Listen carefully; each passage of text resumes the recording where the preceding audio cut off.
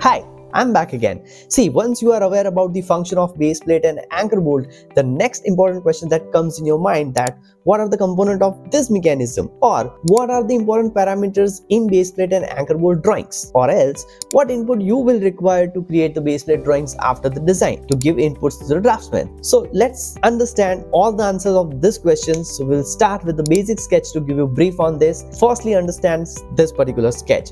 So here are many important things that you should know.